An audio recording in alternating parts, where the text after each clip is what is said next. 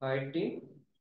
I'm going to explain the setup related issue done by GL consultant. Recently, one student called me. He requested me solution. Sir, I assigned the one legal entity mistakenly wrongly to one primary ledger. Can I reassign to correct ledger or can I remove from the primary ledger? Then I immediately asked him,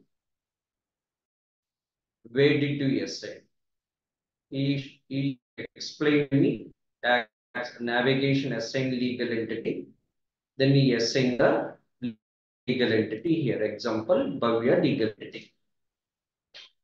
Immediately I told him, if you are not at completed review and submit accounting configuration activity, you can remove from that ledger, save it.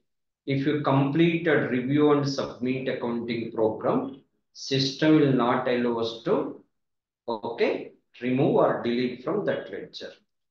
So legal entity assignment can only be deleted while the accounting configuration is not yet completed.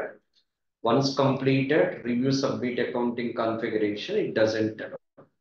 If it is not yet done, we can done. EBS also same logic, but navigation is different. Go to GL responsibility, super user responsibility, go to setup accounting setup manager, query the ledger and legal entity assignment, you can try.